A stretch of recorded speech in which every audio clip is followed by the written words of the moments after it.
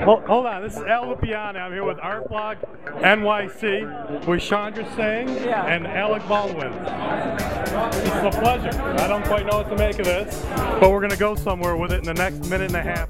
How do you know Schandra, and what interested you in coming down here this evening? Sister Sabine was an actress who I've known in New York for a while, and I'm friendly with Sabine.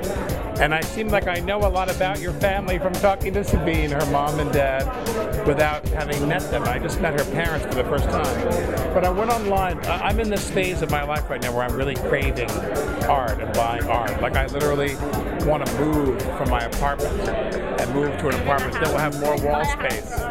It's like I would like to just hang so much stuff. I just started buying more things, you know. I just bought a Pat Steer that I love, and these pieces I really crave. And I think that, let's get a shot over at the painting. Yeah. Sure, this is great. What inspired this kind of thing?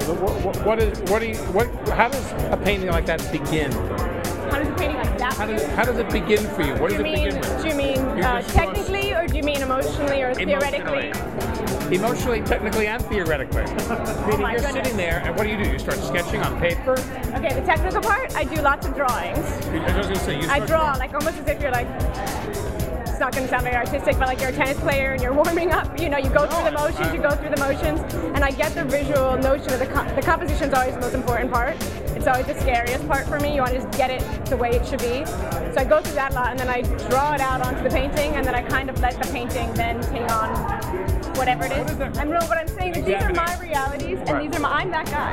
Right. And you know, I met him, and when I photographed him, and I always let everyone know I photograph, that like it's not about them. You photographed him in the pool? In the pool. All these people I know. I always go to like these tropical places and photograph people.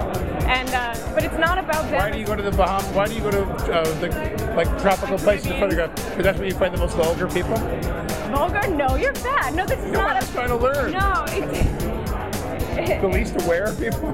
No. They don't realize you're about to do. Did this guy know he was going to be the subject of a painting like that? No. It's like the picture of Dorian Gray. I'm always just, I think that in these environments people let go a little, you know. Well, I'd like to wrap it up because I don't want to keep you too long, but I'd like to thank Alec Baldwin. Conversation, man. Yeah. No, the whole thing is this. This is the wonder of social media. I'll put my own slant on the good things about America. It's about accessibility, the art world, having a new space down here in DUMBO, and just being able to meet and greet and get to know different people at this kind of an event. I think it's a very positive thing.